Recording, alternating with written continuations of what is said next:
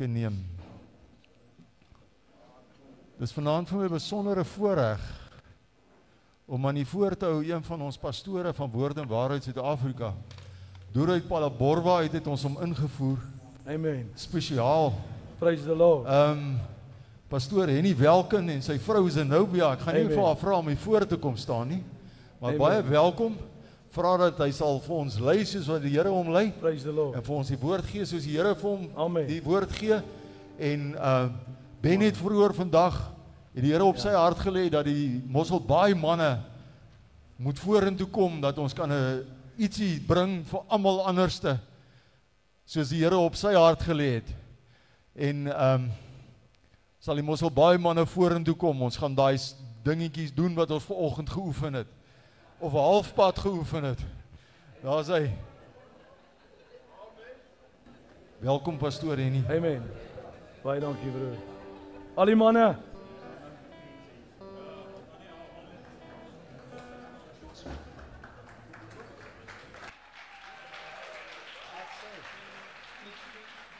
Moenie skaam wees nie, manne, kom, ons het lekker geoefen vanmiddag. Yes, loof die Here. Loof die Here. Hoe hou julle van ons mannekoor? Dis pragtig, nê? Nee. Loof sy naam. Yes, halleluja. Ek glo en vertrou, dis die begin van groot dinge hierdie. Die Here gaan vir ons groot dinge doen. Wil jy kom sing saam met ons, man? Kom hier na jou broer toe, kom sing saam met ons. Amen. The splendor of the King, clothed in majesty, let all the earth rejoice, let all the earth rejoice. He wraps himself in light, and darkness tries to hide, and trembles at his voice,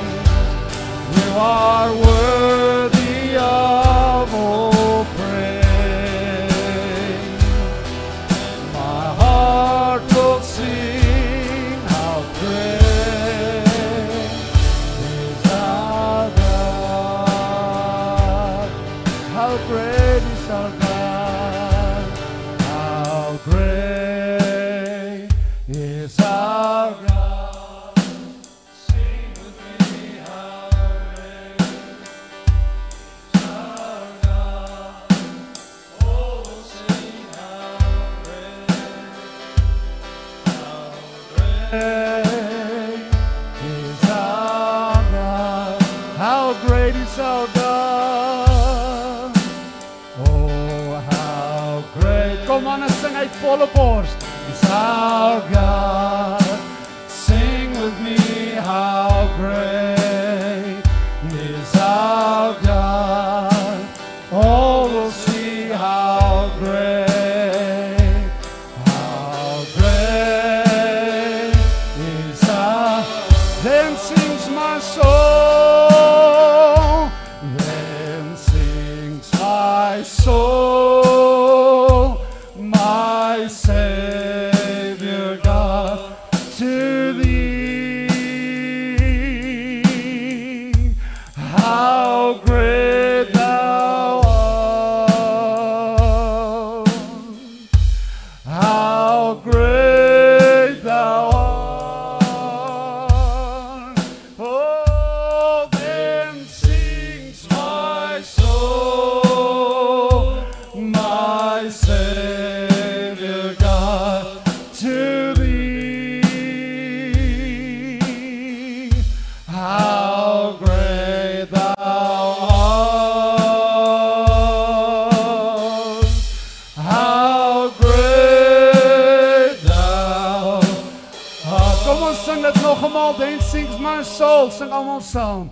Then sings my soul, my Savior God, to thee.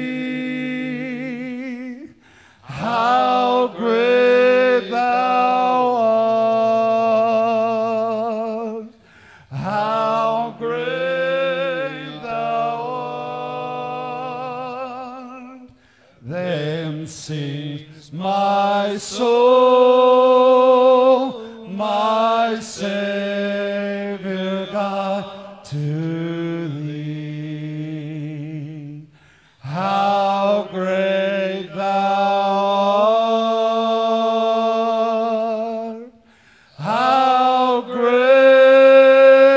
thou art, how great thou art, how great thou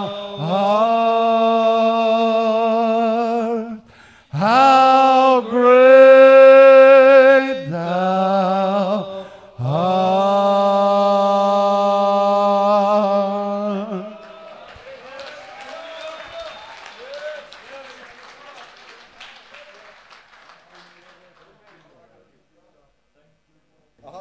Amen. Prys die Here. Thank you, Lord. Amen. Prys die Here. Dis kosbaar in die teenwoordigheid van die Here. As daar een ding is in my lewe wat ek altyd koester, is dit absoluut die teenwoordigheid van God. Want is die teenwoordigheid van God wat my lewe verander het. Ek wil vanaand sê, as daar een ding is in my lewe wat my verander het, is dit geen mens nie. Is dit die teenwoordigheid van God.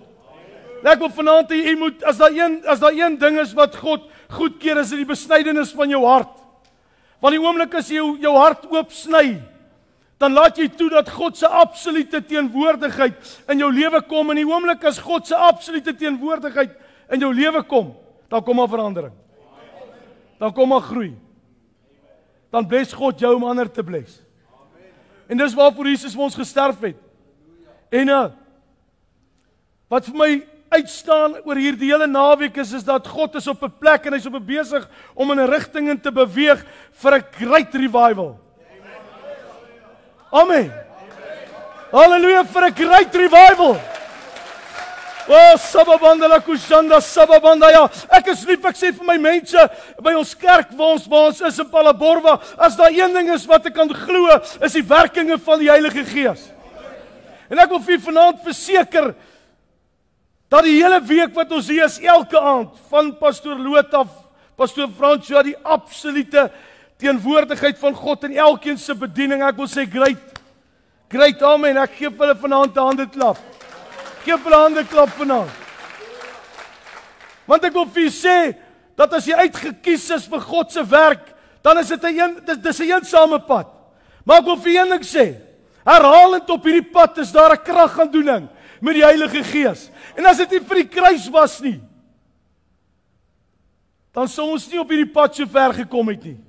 Want die kruis is soos wanneer jy hardloop op hierdie atleetbaan of die reis, en jy kom op 'n hoë opdraande, dan kry jy hierdie still rooms, waar hulle die waterspreiers het en die waterdraers het, en vir die mense wat hande klap en sê, hou aan. Dis soos hierdie vandag, dis die kruis. Om op 'n plek waar ons kom op 'n tyd in jou lewe, waar jy kom, waar jy moeg is dit die kruis wat jou herinner vir die prys wat iemand vir jou betaal het, om krag te kry. Ek wil vir jy sê, hierdie kruis is 'n plek van kragaandoening. Hierdie kruis is 'n plek van vernuwing. Hierdie kruis is 'n plek van om Christus herhalend in jou lewe te ontmoet. Dis 'n onophoudelike seën. En ek wil vir julle vandag sê dat ek praat van ondervinding in my lewe. Ek kom nie met hier vanaand en sê vir julle, ek praat oor die kruis as ek nie daar was nie. Ek was daar. Die kruis het deel van my lewe geword.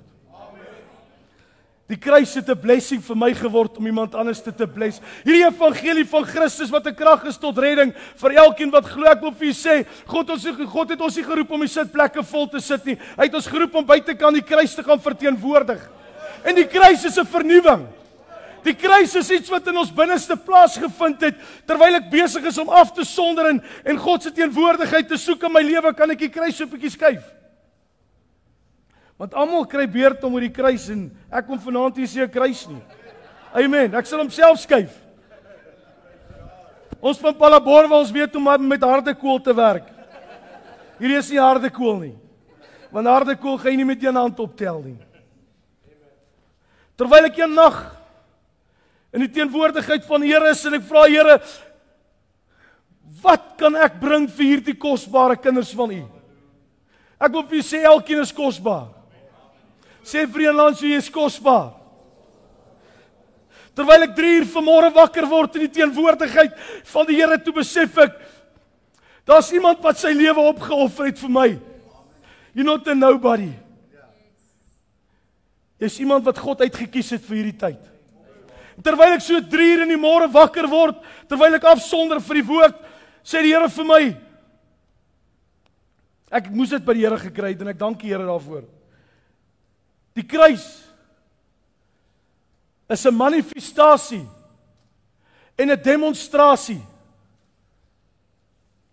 om die horisontale verhouding en verwagting van mens op mens te breek en die vertikale verhouding met God te herstel. Ek is 'n plain Afrikaanse ou, ek kan nie dit verstaan nie, maar die oomblik toe ek dit kry, toe besef ek, en weet jy, dat in die middel van daardie proses was daar 'n kragaandoening. Want die oomblik toe Jesus sterf, toe sny hy deur daardie dimensie van mens, om mens op mens te vertrou, en die oomblik toe hy sterf, toe breek daar 'n mag van God uit die troonkamers uit, en hy sny deur vlees en hy sê, jy moet sterf sodat ek kan groei binne in jou. En ek wil vir vandag sê, jou planne werk nie uit nie, omdat daar iets nie plaasgevind het in jou lewe nie, en dis waaroor ek met u wil praat vanaand, kinders van die Here.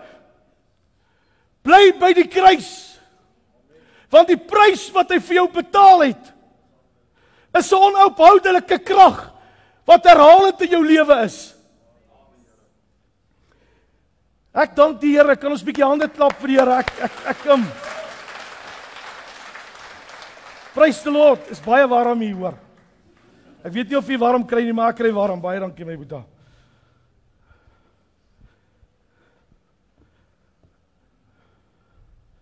Dankie, kry ek ook 'n lappie. Daar in Palaborwa bedien ons so, want dit is verskriklik warm. Ek wil vir Pastor Jacques, Dr. Jacques Potgieter, vir hom en sy span, well done. Ek kan een ding sê, terwyl ek hier aangekom het, sê ek en my vrou so ry, dan sê ek vir haar, dis 'n span wat ek kan sê, wat deur die Gees van die Here gelei word. Geef hulle 'n hande klap. Ek kan sien duidelik, dat dit wat op die kruis plaasgevind het, die oomblik, toe Jesus sterf, en hy deur daardie vleeslike dimensie sny, en hy bring ons op hy plek, want as jy as kind van die Here by God uitkom en jy het by die kruis gekom en jy het Christus bely, dan vind daai binne in jou iets plaas. Dan leef ek nie meer nie, maar Christus leef in my. Dan vertrou ek nie, ek wil vir jy sê vandag, hoor vandag die woord van die Here, keer op keer maak die mens staat op mens, en dan faal jy, dan kom Satan en hy sê vir jou, hoe kan God dit toelaat? Maar op wie het jy vertrou? Ek wil vir jou sê wat vanaand in luister, miskien sit jy op 'n plek in jou lewe, jy ook wat vanaand hier sit, jy sit op 'n plek in jou lewe, omdat jy nie weet waar nie, maar ek wil vir jou sê, miskien het jy vertrou op die mens. Want daar's 'n liedjie wat die koortjie digter skryf, hy sê, never failed me yet, never failed me yet, Jesus' love has never failed me yet. Sabarondelukushanda sababanda rabati bendai. Jy sit vanaand hier en jy het 'n kragaandoening nodig. Ek wil vir jou sê vanaand jy's op die regte plek. Jy's op die regte plek. Ek wil vir julle lees in Efesiërs 2 vanaf vers 14 sê, want hy is ons vrede. Hy wat albei een gemaak het en die middelmuur van skeiding afgebreek het. Afgebreek het. Afgebreek het. En wanneer jy op mens vertrou, dan bou jy weer iets op. Wanneer jy op mens vertrou, dan bou jy weer iets op. Wat God afgebreek het. Jy sit valse hoop wat nie daar is nie, hoop wat nie daar is nie. Dis 'n leë dop met niks in nie. Maar die vyand kom en hy skep iets vir jou en hy wil vir jou wys daar's iets, maar daar's niks nie. Hierdie ding gaan nie uitwerk nie. Want weet jy wat is die vyand se plan? Hy loop rond soos 'n brullende leeu. Hy wil jou verwoes en hy wil jou verteer en hy wil jou vernietig. Dis sy plan. En hy sê verder in vers 15, hy sê deurdat hy in sy vlees die vyand tot niet gemaak het, naamlik die wet van die gebooie wat in insettinge bestaan, sodat hy deur vrede te maak, tot vrede te maak. Hy sê so, vers 16 sê hy, en albei in een liggaam met God te versoen deur die kruis, nadat hy daaraan die vyandskap dood gemaak het. Daar 2 dinge gebeur op die kruis. Hy het die vlees laat sterf en hy die vyand laat sterf. Ek wil vir jou sê, hy het die vlees laat sterf en hy die vyand laat sterf. Maar die oomblik toe Jesus deur daardie pyn en marteling gegaan het en smart en vir ons die prys betaal het, het hy vir my en u die vrymoedigheid gegee om na hom toe te kan kom, sodat wanneer ons na hom toe kom, dat hy die vleeslike ding in ons lewe afbreek.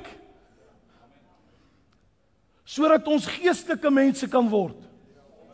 Sodat ons die dinge kan roep wat nie bestaan nie, asof dit bestaan. En dis die oomblik toe hy deur die vlees sny en hy jou in kontak bring met God die Vader en daar 'n kragaandoening plaasvind. Nie net op aarde nie, maar in hemel, want God het jou getrek. God het jou gekies. God het jou gekies. Sê vir een land jou, God het jou gekies. God het jou gekies nie net vir 'n stoel nie, maar vir 'n doel. Hy sê in Handelinge sê, jy sal krag ontvang wanneer die Heilige Gees oor jou kom. Kinders van die Here, hy het nie 'n tyd daarin gesit nie, dan kan iets oud word. En die kerk van die Here Jesus Christus is 'n onophoudelike kragaandoening. Ek wil vir julle sê, waar 'n wedergebore kind van die Here kom, is daar 'n kragaandoening, no matter what. God has given you the power, hy het vir jou die krag gegee.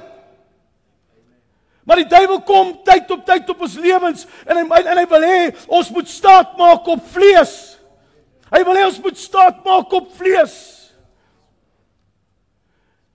Jaar 2023 is daar 'n kragaandoening, onophoudelike salwing vir die kerk van Jesus Christus, om nie net rond te loop nie, maar om 'n verskil te maak.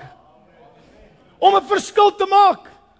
Hy het nie net gesê, sekere sal die siekes sy hande op siekes lê nie. Hy sê, gaan dan en verkondig die evangelie van Jesus Christus. Dis tyd dat die liggaam van God, en ek moet dit eerlikwaar sê, hierdie laaste 2 jaar is 'n tyd wat die liggaam, as daar tyd is wat die liggaam van God begin beweeg het, was dit van COVID af.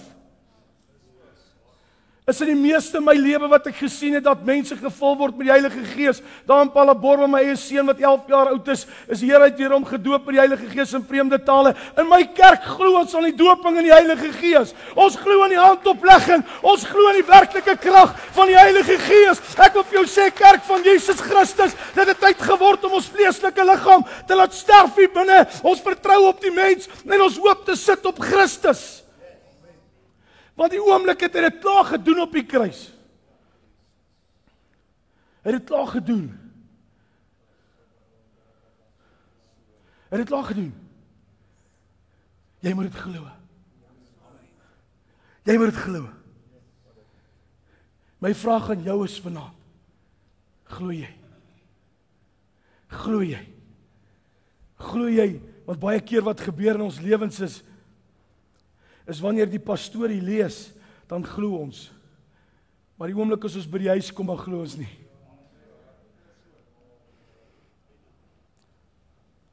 Die oomblik as ek uitstap en ek staar die kar,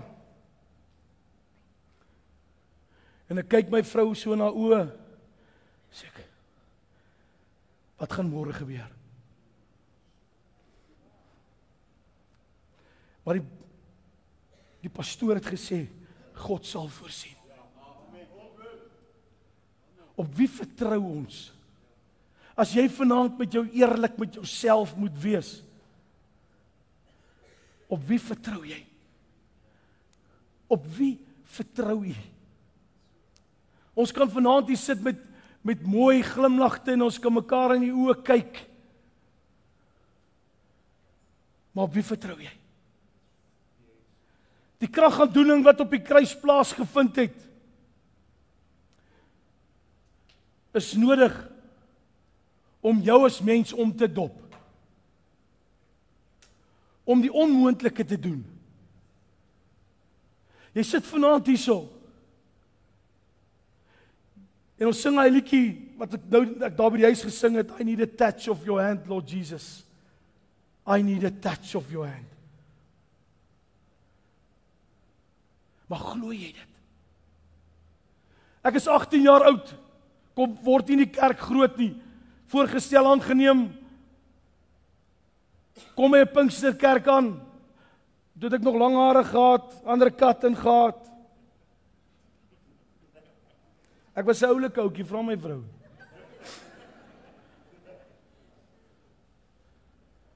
Uur 'n nag, toe 'n pastoor met my afspraak. En hy sê vir my, Boeta, ek moet jou sien. Ek sê, is reg oom. Kom in die plek, ek het elke dag dagga gerook in my lewe.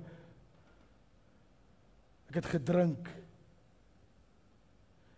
Daar was iemand wat vir my sy lewe opgegee het. Daar's iemand wat vir my sy lewe opgegee het. As daar een ding is wat ek nie verstaan nie, is dit. Hoe sit mense 30 jaar in 'n kerk? Hulle sê hulle ken God, maar hulle verander nie.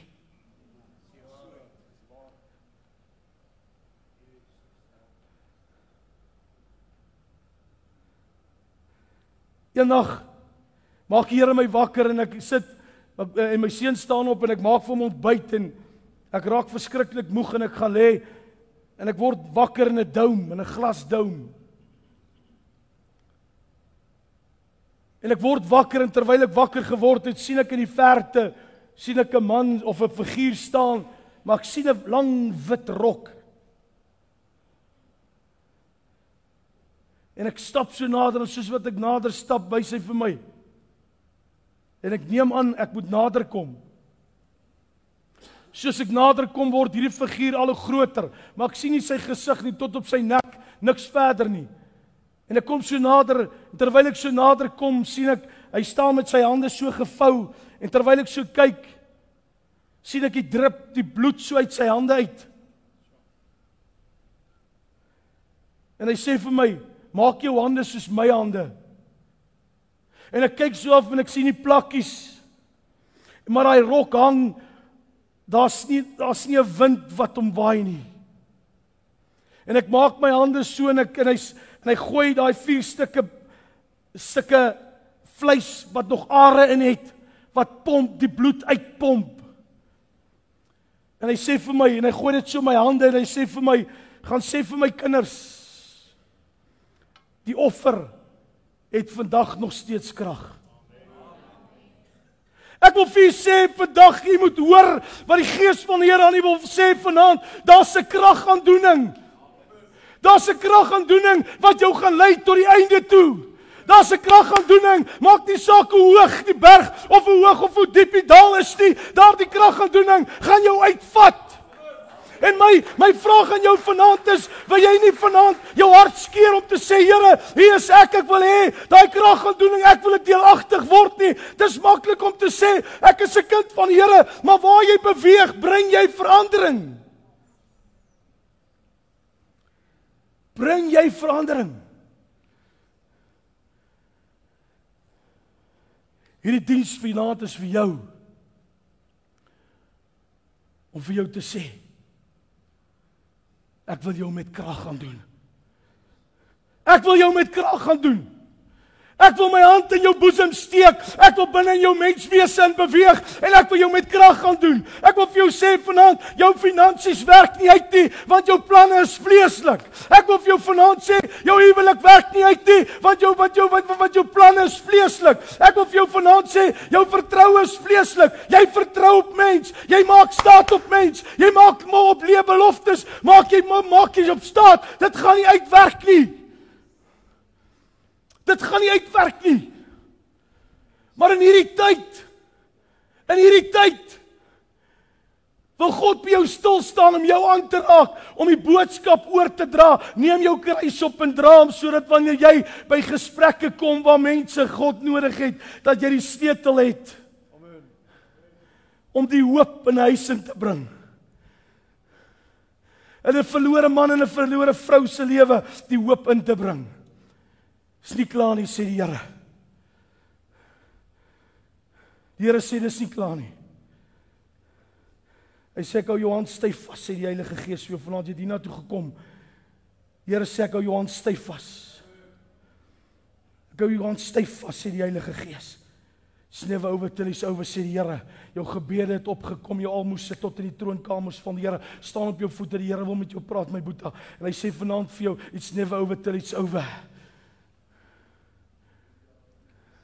It's never over, sê die Here. Jou bekommernisse, as jy vertrou op God, sal dit so een vir een sal verdwyn. Jy sal waarlik in hierdie kerk kom staan en jy sal sê die Here het opgelos 1, 2, 3, 4 sake. Sababandala kushanda sebabendai. Op wie vertrou jy? Op wie vertrou jy? Op wie maak jy staat? Ek wil vir die jong mense sê, julle wat vanaand hier is, daar's 'n kragaandoening. Boeta, ek wil vir jou vanaand sê, hoor die woord van die Here. As jy gaan vashou in die Here, dan gaan die Here in jou hart. Halleluja. Dit het tyd geword vir die jong mense om die krag van God te ervaar. 'n Lewende gees. 'n Aanraking met die Heilige Gees. God sal kettinge breek en kettinge toue laat smelt van jou bediening af, maar jy moet 'n keuse maak, sê die Here. Haastig moet jy 'n keuse maak van jongs af, sê jy die krag van God ervaar in jou lewe. En jy sal weet dat die Here met jou praat vanaand. Dis tyd vir die jong mense om op kameraadskap te staan en te sê, Here, ons staan in lyn vir u werk, Here. Ons is bereid want die volgende generasie moet oorvat. Maar op wie vertrou jy? Ek wil vir u sê vanaand dat daardie kragaandoening breek generasievloeke. Amen. Daardie kragaandoening breek bloedlyne soos tousagte toue. Daai kragaandoening bring 'n verandering in jou lewe en jy sal waarlik sê, Here, ek is in die teenwoordigheid van die Here, want ek wil vir u sê, op my swakste dae, dan gaan ek terug waar ek 18 jaar oud is, by die ontmoeting van my lewe. Dis dit wat my laat besef, daar's 'n God wat 'n werklikheid is. As ek moedeloos word, ek wil vir u sê, ons raak ook moedeloos. Maar wanneer ek in my binnekamer in beweeg, Halleluja, dan vat God my terug waar ek 18 jaar oud was en ek het hom gesien staan en hy het vir my gesê, jy's myne, ek het jou by jou naam geroep. Halleluja. Rabashanda Savavandaya. Op wie vertrou ons? Op wie maak ons staat? Wat se leebeloftes het jou gebring tot waar jy vanaand is?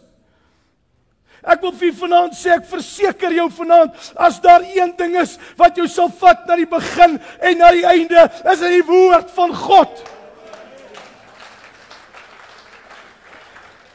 Is dit die woord van God, halleluja. Hy is my krag en my sterkte, hy is die ene wat ek lief het in die môre, hy is die ene wat ek lief het in die aand. Ek praat dit nie net, ek leef dit.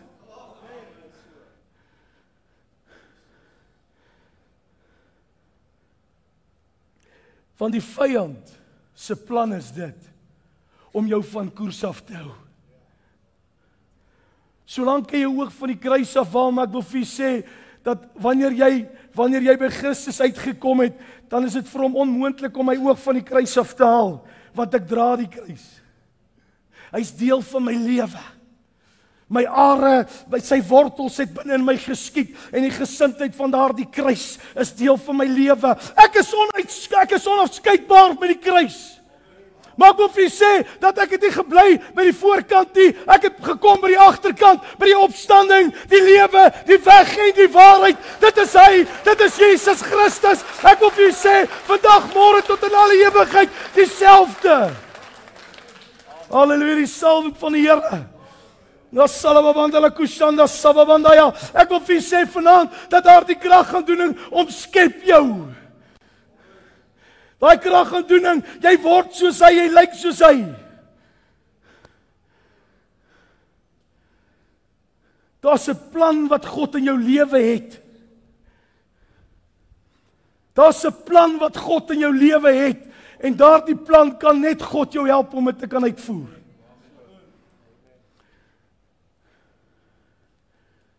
Jy sit vanaand en jy wonder, wat is jou plan? Kom by die krag uit.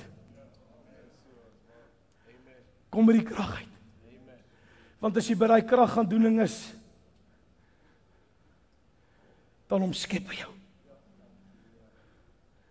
Hy vernuwe jou. En ek verseker jy, mense, toe ek en my vrou net getroud is, loop ons aan 'n mall, en 'n onderwyseres loop ons raak. Dit was 'n juffrou waarvoor ek op skool, sy het nie baie van my gehou nie, want ek het nie gehou van gospel daai tyd nie. Ek wou dit nie gehoor het nie, want dit was nie my natuur nie. Maar die dag toe ek by Christus uitkom, sy loop my en my vrou raak, sy sê vir my vrou, Zenobia, jy by hierdie man? Sy sê, juffrou, hy het tot bekering gekom. Hy het tot inkeer gekom. Hy het tot verandering gekom. Hy het tot vernuwing gekom. Ek wil vir vandag sê, daar's 'n krag aan doen en 'n gees wat jou wil aandoen met krag vanaand. Maar jy het nodig. Jy en ek het nodig om ons harte oop te sny. Waar is Pastor Loot? Om die kruis te plant. Sodat die vertikale verhouding tussen jou en God, as jy daai horisontale verhouding het, wil ek vir vanaand sê, jy kan dit hê al is jy 'n kind van die Here, want jy vertrou op mense, maar wanneer daardie horisontale, daai vertikale verhouding tussen jou en God ingeplant is, dan is sy volle natuur in jou lewe. En ek wil vir vandag verseker, wanneer mense kom om te verlei en mislei, dan lei die Gees jou om hulle te help. Wil jy nie vanaand daar waar jy sit, sê, Here, ek skeer my hart oop. Genoeg is genoeg. Genoeg is genoeg, Here. Genoeg is genoeg. Genoeg is genoeg. Genoeg is genoeg. Genoeg is genoeg. Staan op jou voete. Genoeg is genoeg. Herwaarts of derwaarts. Of vanaand wat die Here vir jou sê, oor vanaand die woord van die Here.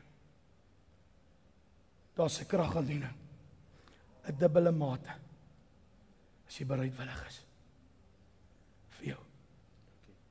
Vat dit. Vat dit. Sê Here, ek skeer my hart oop vanaand. Ek vat dit, Here. Vader, ek kom in die naam van Jesus nou, in hierdie oomblik, in die naam van Jesus Christus. Ek kanselleer woorde, wat mense oor hierdie liggaam, oor hierdie man gespreek het, in die naam van Jesus. In Jesus naam. Jy sal van hierdie aand af, sê jy verder beweeg, sê die Here vir jou, vat dit en maak dit joune.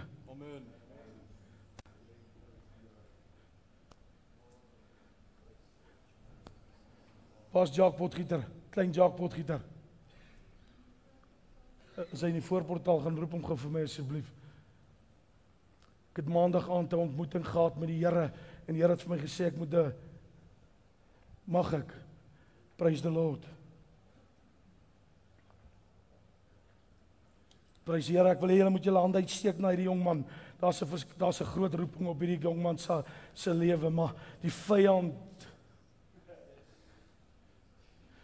Ek dink aan die profesie wat die Here hom laas jaar gegee het. Die Here sê vir jou vanaand, Jackie,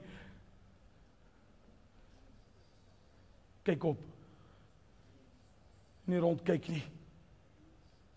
Moenie rondkyk nie, sê Here vir jou. Ek gee jou vanaand salf en ek gaan elke band in jou lewe gaan ek kanselleer in die naam van Jesus Christus. Olie broer, olie. Halleluja. Hier's 'n calling op hierdie jongman se lewe. Hier's 'n calling, steek jy hande uit na hom toe vanaand. Na sababandala kushanda sababandai. Wanneer God ordineer, dan begin hy van kleins af en hy voer dit uit tot jy groot is. Halleluja. Prys U vanaand, Here. Sê Here, ek skeer my hart oop vir U vanaand. Ek gee U 100% die kans in my lewe om my te leer en om te onderrig in die naam van Jesus. Vader, ek kanselleer elke band, ek kanselleer elke vloek, ek kanselleer elke negatiewe ding oor klein Jacques Potgieter. Vandag, Vader, ek skeer sy hart, hy skeer sy hart oop vir die Heilige Gees. Ek wil bid in die naam van Jesus, die anointing wat U vir hom in sy lewe gee, Here, dat U dit sal deponeer in sy lewe, in Jesus naam. In Jesus naam. In die naam van Jesus. U wys my, Here, U is die hoeksteen. U is die hoeksteen, Here. Pleit hom onder die bloed van die lam. In Jesus naam. Halleluja. Prys U vanaand, Here. Daar's 'n kragaandoening, 'n manifestasie van die salwing van die Heilige Gees. Jy sit hier as 'n vrou vanaand en jy wonder, Here, sal U my man red? Sal U my man red? Is daar nog kans? Die Here sê vir jou, as jy nou opstaan en jy kom vorentoe, sê die Heilige Gees, hy gaan jou man red. Halleluja. As jy skaam is, kan na die tyd uit dan, maar ek wil vir jou sê, God sê, die werkinge van die Heilige Gees, Rabashandai, Rababandalakuselebabandalakatibethla, Rabayendai. Die Here sê vanaand vir jou, ek sal hom red. Halleluja, praise the Lord. Halleluja, kom uit. Halleluja, prys U vanaand, Here, as die mans is vanaand, maar vrouens, wat vanaand moet instaan vir hulle mans, in die naam van Jesus. Halleluja, toe ek vanmiddag besig is om klaar te maak, toe wys die Here my 4 oonde, en hy wys my 'n leeukuile. Vrouens wat by putte sit van hopeloosheid. Mans wat by putte sit van hopeloosheid, hulle het hulle vertroue op mens gesit. Die Here het my gewys, hy sal dit verander. Hy sal dit verander in getuienisplekke in die naam van Jesus. Asalababandala kushanda sababandaya. Halleluja. Ek wil vir vanaand verseker, die teenwoordigheid van God stoot en dryf die vyand uit in die naam van Jesus. Vader, in die naam van Jesus. Ek breek vanaand 'n bloedlyn, Here, in die naam van Jesus, in die naam van Jesus, in die naam van Jesus, Here, die Heilige Gees, in Jesus naam. Halleluja. In die naam van Jesus. In die naam van Jesus. In die naam van Jesus. Halleluja, jy's 'n man, jy sit hier vanaand, jou besigheid werk nie uit nie. Vertrou jy God? Vertrou jy God? As jy God vertrou, kom uit. Kom uit. As jy God vertrou, kom uit. God wil jou met krag aanraak vanaand. God salf jou om jou besigheid te salf. God salf mense om 'n dorp te salf. God salf mense om 'n verandering te bring in plekke. Prys U vanaand, Here. Moenie bang wees nie. Moenie bang wees nie. Moenie bang wees nie. God se gees beskadig nie. Nooit. God se teenwoordigheid is daar om die vyand uit te dryf, om jou vry te maak en om jou te help. Want as die gees van die Here nie in my lewe was nie, of daai tyd gekom het, sou ek nog steeds vandag vasgevang gewees het. Maar daar's 'n kragaandoening vir my en U. Daar's 'n kragaandoening vir my en U. Op wie maak ek in U staat? Op wie? Die Here wil hê ons moet op Hom staat maak. Hy wil hê ons moet op Hom staat maak. Prys U vanaand, Here, in die naam van Jesus. Tyd en sekondes staan stil in die naam van Jesus. Nou, Here, en ek bid vir hierdie moeder se hart in hierdie oomblik in die naam van Jesus. Breek die vloeke. Maak die harte oop. Maak die ore oop en die gees ontvanklik vir die Heilige Gees. In Jesus naam. In Jesus naam, halleluja. In die naam van Jesus. In die naam van Jesus. In die naam van Jesus. Jy sit vanaand en jy het 'n bediening. Jy het 'n bediening, God het jou 'n bediening gegee en die vyand hou jou so vas.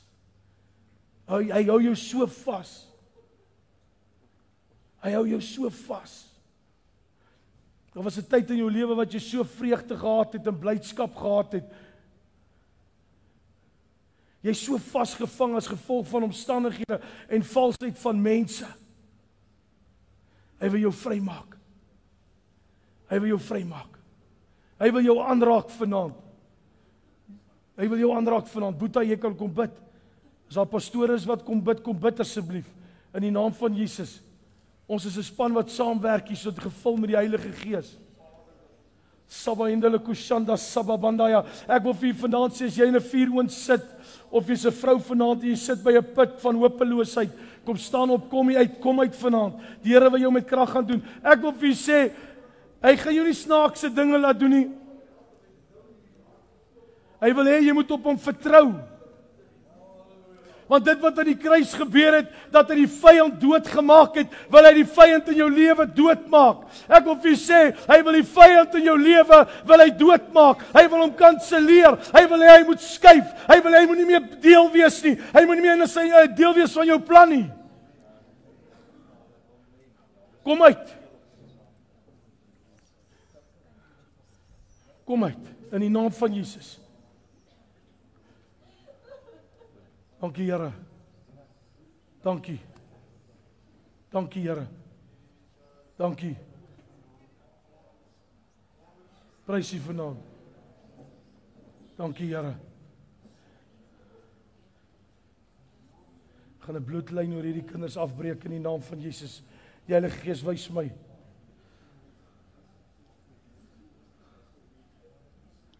In die naam van Jesus. Maak julle hande so oop vanaand. Ontspan. Sê, Here, ons sit ons hele lewe in U hande. Ek besny my hart vanaand, Here Jesus. Ek gee my lewe in U hande. Vader, in die naam van Jesus. Ek sny, kanselleer bloedlyne oor hierdie kinders. Gebeurtenisse, gesigte, drome, klere en geure, kanselleer ek nou in die naam van Jesus, deur die bloed van die lam, en ek salf hulle, Here. In Jesus naam, ek kragaandoening met die Heilige Gees. Ek verseël hulle harte, Here, en ek spreek die seën van die Here oor hulle uit. In Jesus naam. Amen. Prys U vanaand, Here. Halleluja. Prys die Here. Daar waar die Here is, bring hy verandering in my lewe. Jy kan vanaand 60 jaar oud wees en jy kan vanaand 20 jaar oud wees. Dis dieselfde Gees. Dis dieselfde Gees. Dis presies dieselfde Gees wat vir ons geopenbaar is in die kruis. Miskien is daar 'n gees van gewoonte.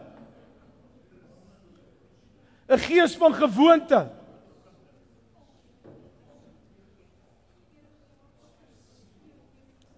Goeienaand. Goed jouself. Die Here sê, die stormwind het gedraai. Ek sien terwyl ek so na jou toe stap, toe wys die Here my dat die stormwind het gedraai.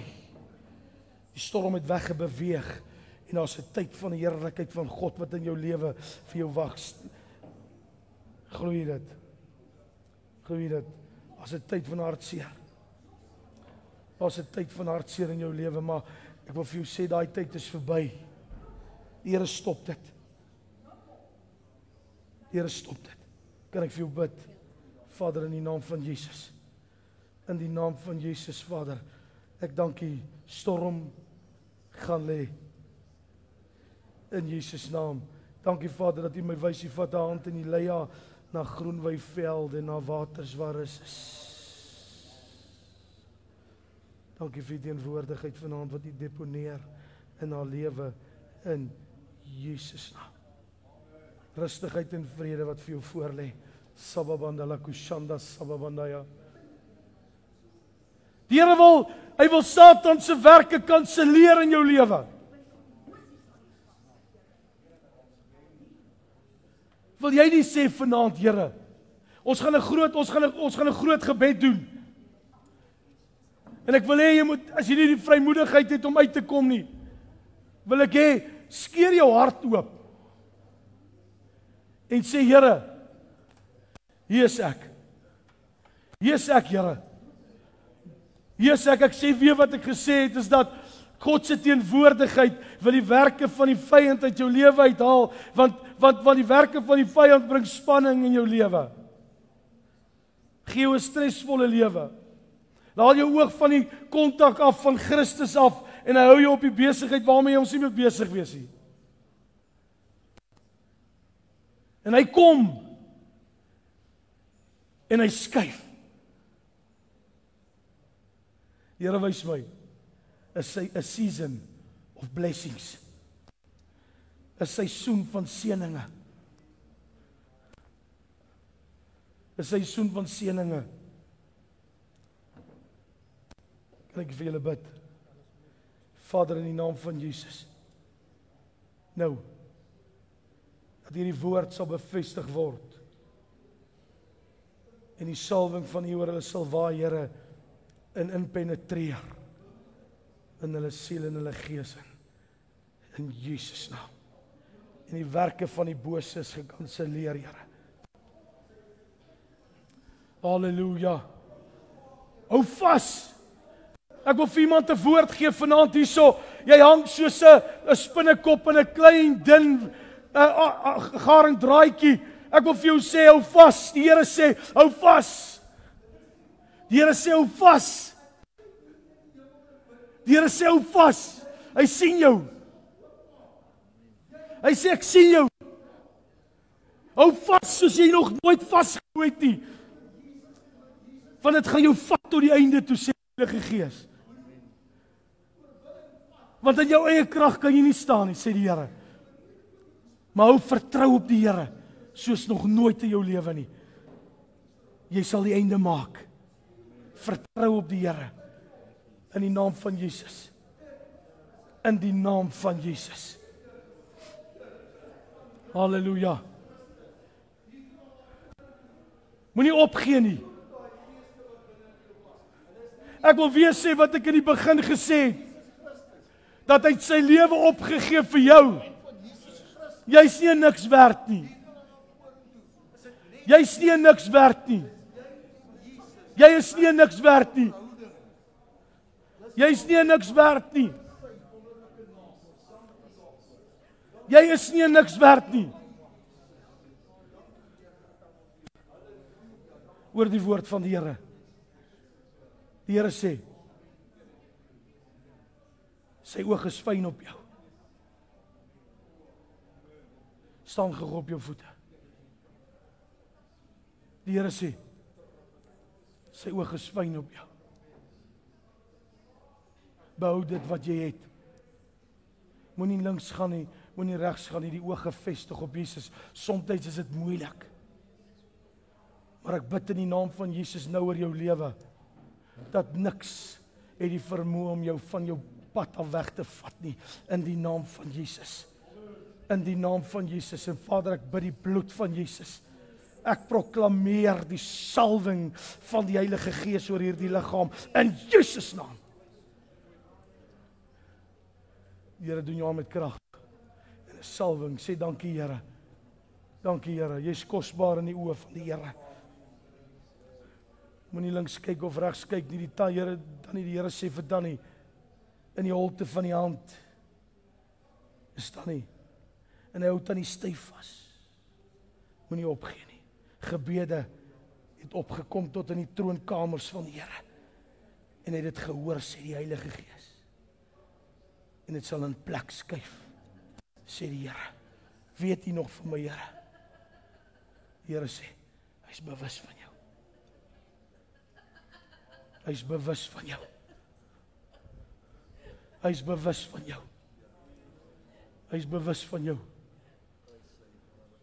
Eerlikes die Here sê, daar's vir jou 'n tyd, wat vir jou in jou huis voor lê, 'n tyd van vreugde.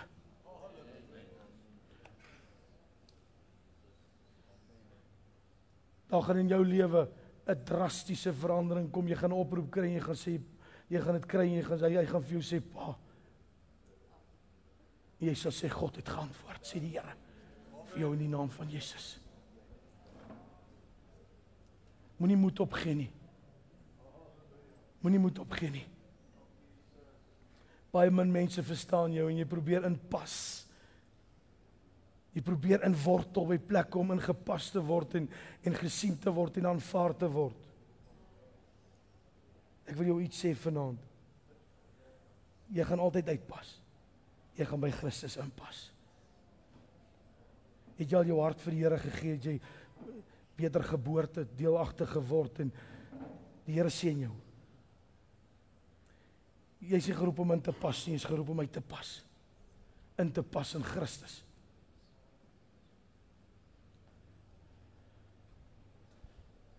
As jy vanaand hier sit met 'n saak van onmoontlikheid, dan is jy op die regte plek. Want my God begin werk in die onmoontlike. My God begin werk in die onmoontlike. Wanneer jy alles moontlik geprobeer het, ek het dit vanoggend beleef. Wanneer jy alles moontlik probeer het, en alles moontlik probeer betaal het, en alles verkoop het, en alles getraai het, en jy het regtig uit jouself uit alles probeer.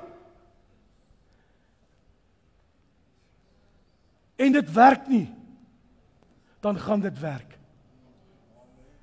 Want alle dinge is moontlik by God. Ek wil vir jou vanaand vra, as jy vanaand daar waar jy sit, God nodig het, om iets in jou lewe te doen,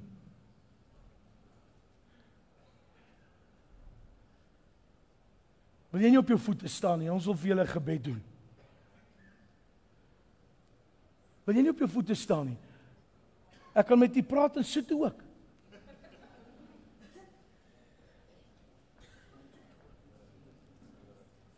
Volk van die Here, het jy nie 'n kragaandoening nodig nie? Ek vra nie vanaand dat God bedooiens uit die dood uit opwek nie. Ek vra, het jy nie 'n brandende gevoel? Daar's 'n ou liedjie wat ons sing wat sê, soos 'n brandhout, hy ruk my uit die vuur uit soos 'n brandhout. Kan jy net die hand op my skouer sit, Here, en ek weet u weet van my. Die Here sê hy weet van jou. Hoor die woord van die Here. Sababandala kushanda. Ribabandala kasababandaya. Ek wil vir u sê, hierdie God wat ons dien, hy wil sy kerk wakker maak. Hy wil sy kerk aandoen met 'n krag. Maar as jy bereid om vanaand te sê, Here, hierdie is nie uitnodig om jou hart vir God te gee nie. Ek praat vanaand met gelowige mense wat ek lewendige kragaandoening nodig het.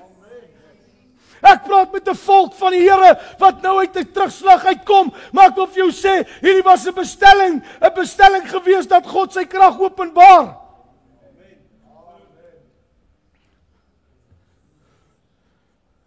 As jy 'n dubbele mate het, gaan God jou 'n triple mate gee. Ek wil hê vanaand jy moet sê, Here, ek maak my hart oop vir U.